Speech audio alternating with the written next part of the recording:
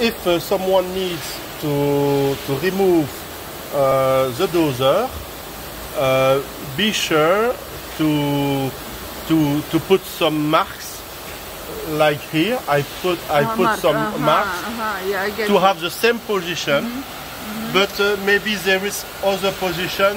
I didn't need to do it there, but you can imagine you can make some mark here because it can move by mistake or to the left or to the right.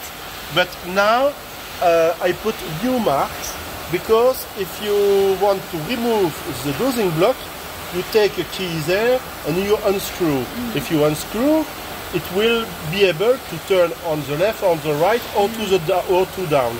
So I show you, I put a mark here for the level, the height, and now I put one. By safety, another one. Yeah. So yes.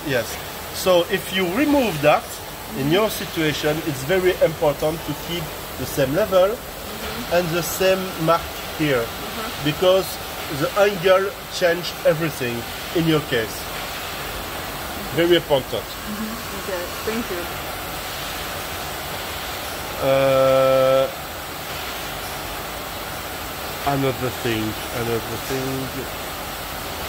Another thing very important, the length of the PVC tube. If by mistake someone break it or make a hole in it, keep the length as short as possible, like here.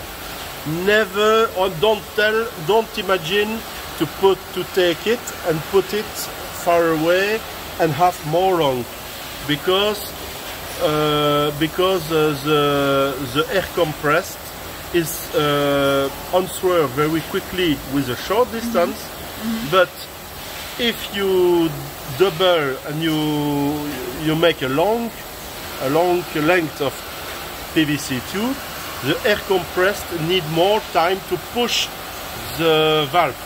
So that's why we need this short length. Very important. Okay, thank you again.